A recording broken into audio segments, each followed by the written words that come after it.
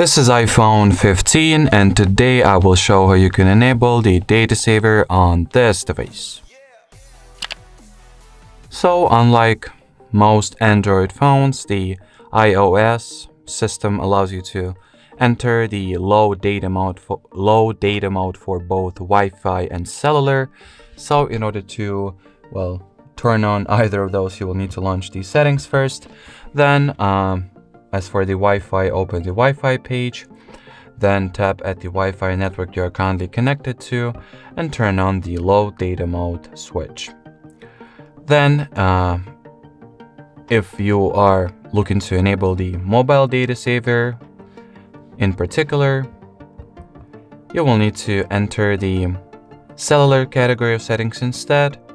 Here, go for the cellular data options, data mode, and just select the low data mode from this list. So that'll be it. Thanks for watching and bye bye.